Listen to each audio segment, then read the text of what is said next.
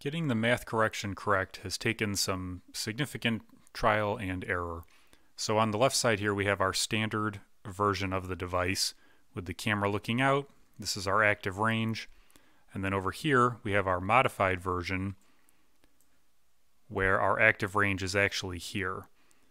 And the challenge is that we need to map this range. So the camera still thinks that it's reading this range and is reporting as if it's reading this, but it's actually measuring along here when we bounce it off the mirror.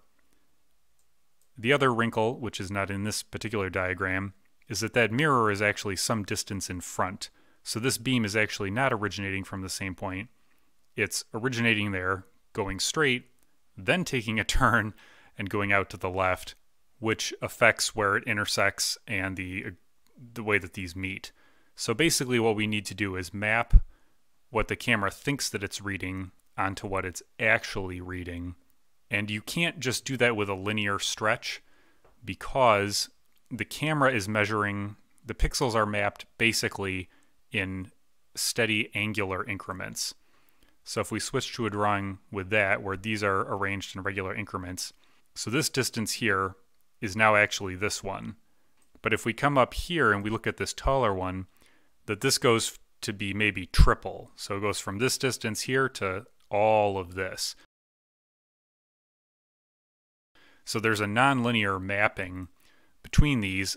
The origin of the camera is actually back down here. So it's another 99 point whatever millimeters below the front surface of this, and then 224 off of this corner. That's the origin of the camera. So we have to deal with the origin of the camera and then where the laser is actually originating when we calculate all of these things. So that's where you see some of these numbers here, like 224. If you change the angle of this mirror, this line will actually swing back further to decrease that base distance. We have an empirical measurement where I said the device indicated that it thought it was 250 millimeters. This is the readout, which means it's actually 400 in front because it reads off a neutral point in front of it. It thinks it's 400 millimeters in front of it. It's actually, when you measure it with a tape measure, 508. So I have here an empirical, it thinks it's got this, the actual is this. And then what I want to do is develop a mathematical model that matches this reality. This is our empirical data here. This is our theoretical. This is the best fit for this to help me then apply the results, but we need these to match. So if I increase the mirror angle to say 2 degrees, for example, that helps out. If I increase it to 4, well, I should jump back also because I tried just applying mirror angles. So you start off with, I tried a 4-degree angle, and it was giving me very odd results. It was giving me this wave pattern. You see that? And I thought that maybe this actually had to do with gravity affecting the mirror since it's kind of hanging out there a little bit. But I wasn't super hopeful on that. This is a fairly aggressive curve. So I tried some different angles. There's 5 degrees, 6 degrees, and 7 degrees. And all of them still have that pattern. The, concaveness or whatever you want to call it can change a little bit depending on how aggressive it is. But obviously, if you look at just the 7-degree, for example, this door is hugely warped and it just doesn't make any sense. But what we need to do then is apply that nonlinear mapping that I talked about over here. This is when I started to realize it. So we need to experiment with this, and you end up, for example, at like 6 degrees.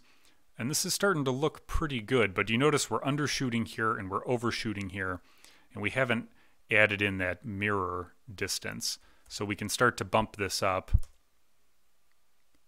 which actually decreases it.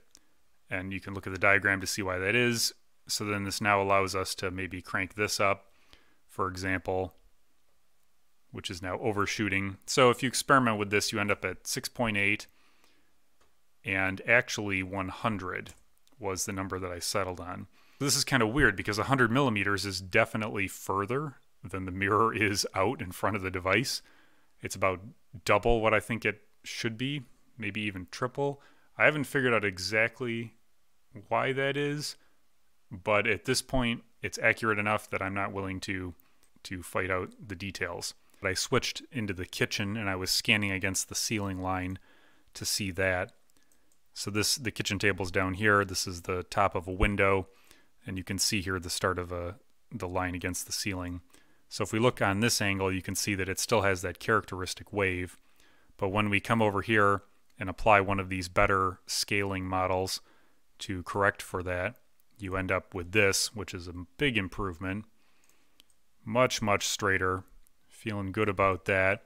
We do have this lean inwards, but we'll come back to that right now. For the moment, the wall's getting straighter. Things are better. We are not scaling it in the Z direction here. So when we add that in, which was also a little bit tricky, but anyway, we got that sorted out. It looks pretty good. Furthermore, it doesn't just look correct. If you take a tape measure and measure this, you'll get about 3362 millimeters, so 3.36 millimeters from wall to wall.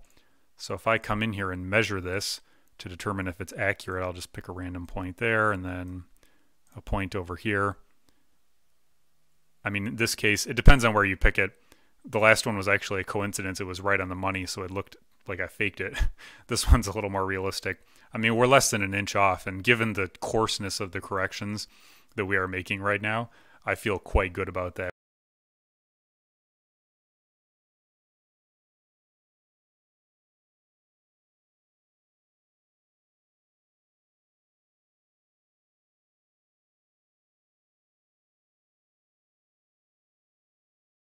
I also implemented the dynamic exposure control. So when you go from the white trim over here, it's actually not in the scan, but if you do hit that and you go to a dark area, it'll triple the exposure. It doesn't work super well if part of it's dark and part of it's light. So for that, you need multiple exposure control. This is our scan here. We can see the curtain quite well with all of its contours and then the wall. And the wall is looking fairly straight, but we still have that lean in issue. It's the distance between here and here is 3351 millimeters, and then here and here is just about 200 more. And that's a problem because if we start stacking these when they rotate, they really don't match up correctly. Basically what's happened here is that the mirror is rotated when it's installed, or in its location that it's installed on the Gocator. So it's not bouncing the light correctly. It's bouncing it further in one case than the other. So what we actually need is a different range correction between the top of this line and the bottom of the line. In order to pull that off, I have a mirror rotation correction, which is just a compounding of the other ones. So actually at the top of the view, I determined that it was about 8.7 degrees with a 90 millimeter offset and 8.3 at the bottom. And the correction Python program is actually calculate both and then weight it depending on where it is in the line in order to correct it. So once you do all that stuff and you go down all the roads to do it wrong in between, you end up with this scan. We can see here the difference that at the top it was about correct. If you remember earlier, we measured it closer to the top and it was pretty correct, but at the bottom it was too large. So here's the corrected version, and we can see that it looks much straighter. It's still not perfect, a little bit of wave, but also these walls can be a little bit funky here sometimes, so not all of that is going to be due to my program having an issue. We have where we're looking higher. You can see here that these corners are matching up really well. Feeling pleased with that. It matches up on there. If we come around to the back, there's a lot of noise here due to the window frame, but I think you get the idea. It looks good. We bring in the lower angles and then down below as well. So we do have some mismatch over here, which we'll be able to see better later.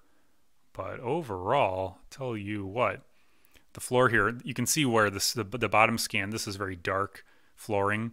Got a poor return here because it was trying to get a good return off this and this. So that's where that multiple exposure would come in handy.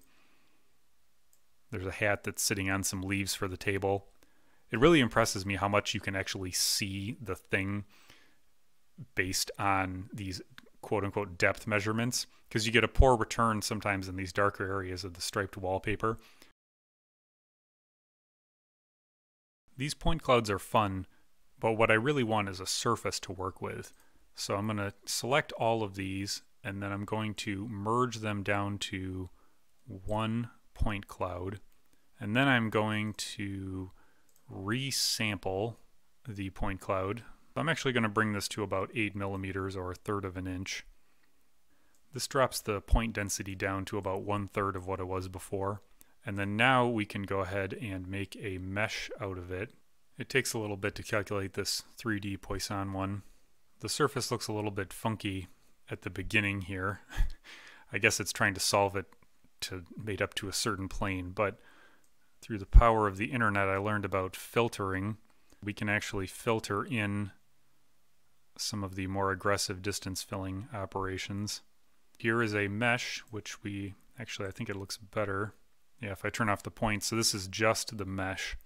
You can see our overlap errors where it's not quite lining up perfectly, but right now I feel fine with that. I mean, given the fact that I have this mirror double-sided tape to a piece of wood that's clamped on there, once I get back to the full workshop set up in roughly a month or so, I'll be able to machine some blocks and experiment better with mounting that on there. I also looked into some uses. They use prisms in forestry. They also use them for ophthalmic correction to help people, I guess, with lazy eye and things like this where they're not pointed in the correct direction. So I was able to find some much larger prisms to experiment with. It seems like they wouldn't use those if it created a distortion of the image coming through. Anyway, they're fairly affordable and figured I'd pick some up and experiment. So I haven't given up on the prism thing yet. I appreciate the suggestions that people have put in so far. Make some other improvements to the mechanism. It's currently rocking slightly when it changes direction. The plug on the outside also is kind of a mess. I didn't want to spend the money to buy the correct one, so I was goofing around with just sort of spring loading the wires in place. But they pop out sometimes, which is very frustrating.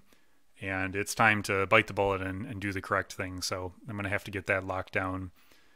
That's it for now. Thank you for watching.